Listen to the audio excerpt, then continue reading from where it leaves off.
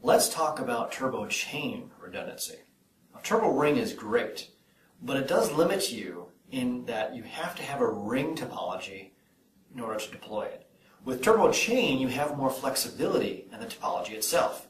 You no longer have to have a ring connected to a ring. You can make a variety of different shapes in your topology and be flexible. So we'd like to show you how it works today. Let me explain a little bit about the topology of turbo chain technology. Over here, you can see our turbo chain, these three switches. The first switch here is called a head.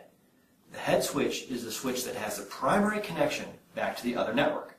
You can see it here through the blue cable connected to this other network, which happens to be turbo ring.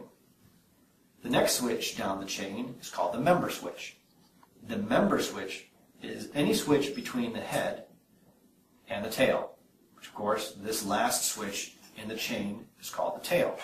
Now the tail switch also has a connection to the other network, but this connection is blocked until there is a network redundancy event.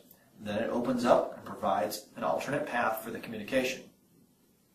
So to show how turbo chain performs just as well as turbo ring, what we're going to do is show the same video stream over the network here. We have a video encoder putting network video over the ring and then over to the chain, across all the chain switches, and then back to the laptop.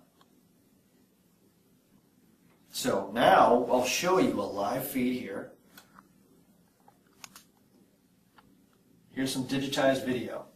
What we're going to do is interrupt this stream right here. I will disconnect this port. You can see I've disconnected it.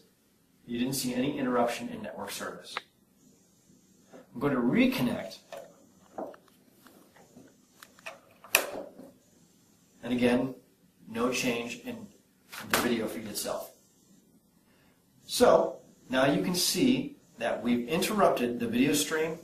We watched the network redundancy recover, reroute the network traffic across the alternate path through the turbo ring, and it all worked out in less than 20 milliseconds up to 250 switches. Thanks for watching.